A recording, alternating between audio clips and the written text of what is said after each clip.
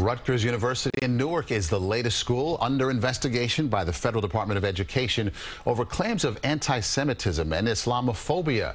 DOE is looking into whether schools violated their legal obligations to protect students from discrimination. We reached out to Rutgers for a statement, but so far are yet to hear back.